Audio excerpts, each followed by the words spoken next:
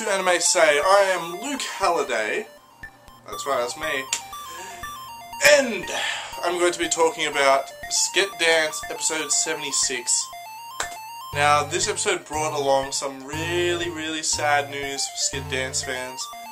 And I'm just going to say, I'm really bummed because, that's right, SKET Dance is having its final episode next week. Episode 77 will be its final episode. Now, it's really sad news because this is an amazing comedy series that I personally have fallen in love with over the 76 episodes I've watched it so far.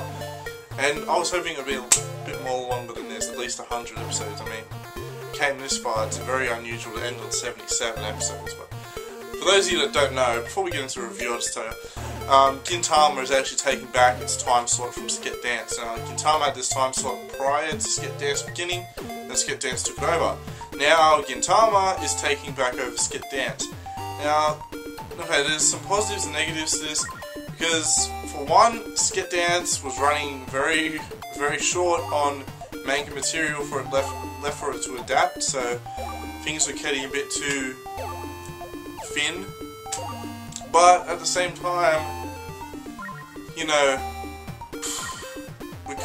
I think SKET Dance is a show that could have done some filler and not have been horrible for doing it. But anyways, it's going next week and it's going to be a very sad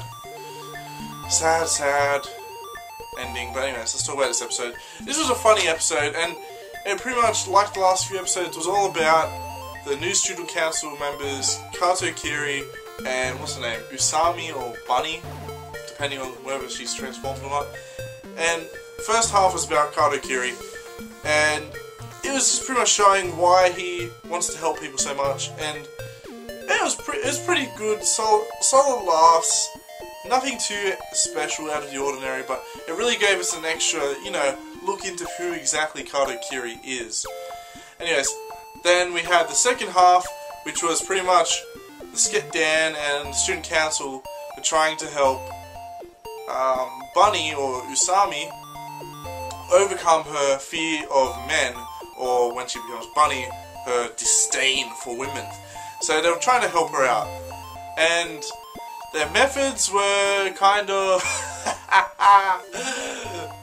pretty crazy.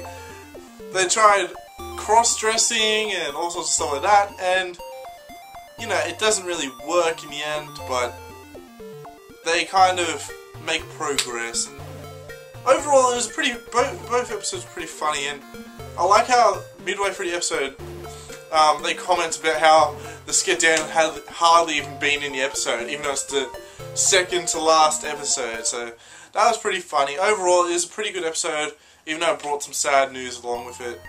We got some more development on the student council characters. It's just very disappointing that we're not going to see any more of them, and the development comes a bit too late in the series for it to actually eventuate into anything. This is very disappointing, and next week obviously will be my last SKET Dance review. But don't worry, I'm going to be picking up some new stuff. I'll be picking up JoJo's Bizarre Adventure, which I believe... No, does it begin next week? I don't know when it begins, but I'll be picking up JoJo's Bizarre Adventure for reviews as well, and a few other series. I'm not saying what they are yet because I have no idea, so just stay tuned, you know, stay on this channel, subscribe, like, whatever you want to do, and you'll see all the videos as they come.